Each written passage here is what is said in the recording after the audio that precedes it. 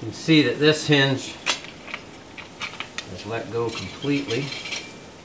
Today I'm fixing this aluminum storm door, which is about 6 years old and costs about $300.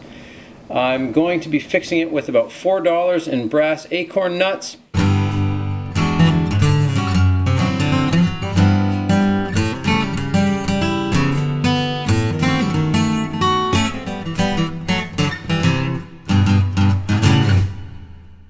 Originally the door had plastic washers which have worn down and has now even ground down some of the aluminum hinge.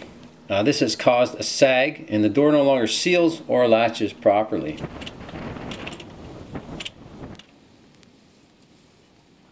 These are the main tools I needed.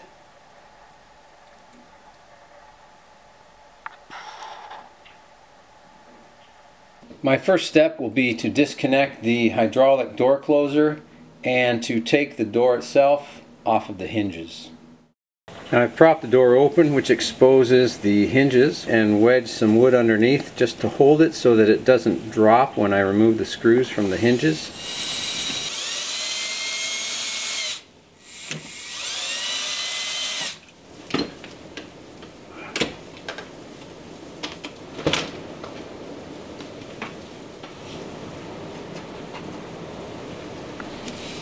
Next I'll remove the hinge portion of the frame. Pop off the screw cover on the outside. I want to reuse that.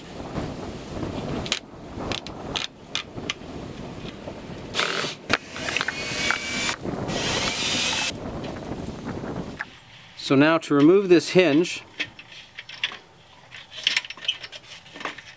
we look at the broken part. See, this is the part that's worn down. This washer and collar used to sit in there just like here. And that washer part wore down.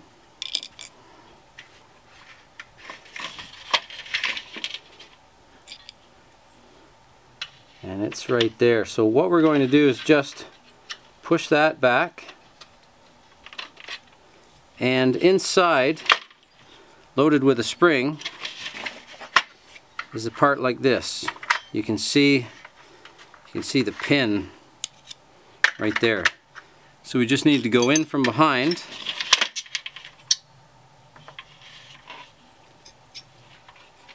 So we just push the pin forward and pop the hinge out. And there you can see, well, this end's in bad shape. That should just slide out. You can see what we've got.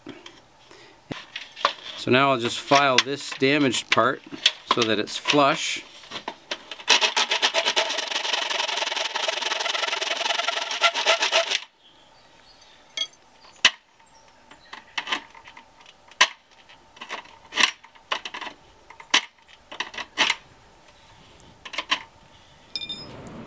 So you can see that with this 1/2-inch acorn nut, the threads are about the right diameter.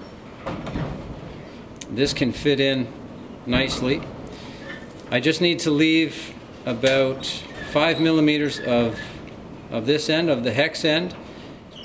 Since we're using brass here, I just want to remind you that anything other than naval brass can have a lead content of up to 2%, so you want to wear proper PPE.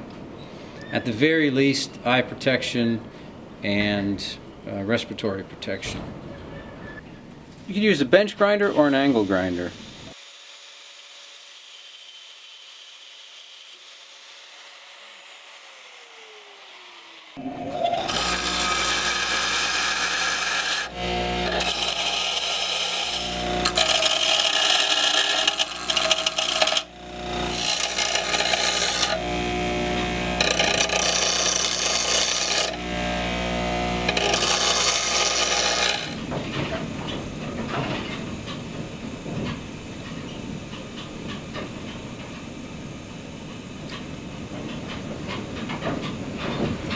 Let's do a little mock-up to test it. The washer insert that's still in good shape will go in. The hinge goes back on, and then that spacer that we made out of brass is going to go there. And of course this spring-loaded pins will be in there too. So that'll all go in like that. Before I try to put this hinge back in, I want to take that broken insert, the one where the washer wore off, and it slipped down inside. That's the one that we backed off in order to pop the hinge out. So I want to take that, move it back up in place, because so it's in place now. It's right here, it's flush. That's where this pin is going to go in. Now there's not a lot of pin there, and that insert can move down now, which would give this some play. So if there's too much of a gap, then there's an alternate where you put a rod, a 3/16 rod, all the way up in the back side of this hinge. So the washer insert goes in. I'll try to put this pin in first. Back that off. There you go. So you'll just do that for the broken hinges. In this case it's all 4, and then we'll put it back up.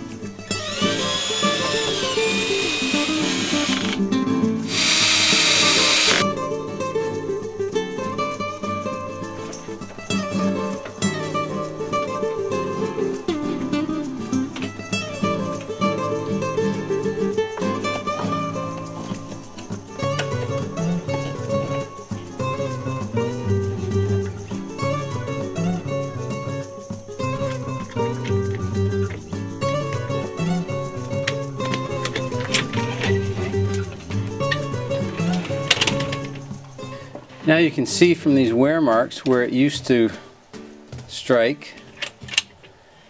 You can see it's up about 4 or 5 millimeters. Same distance as the brass spacers. And now it latches. Everything lines up again.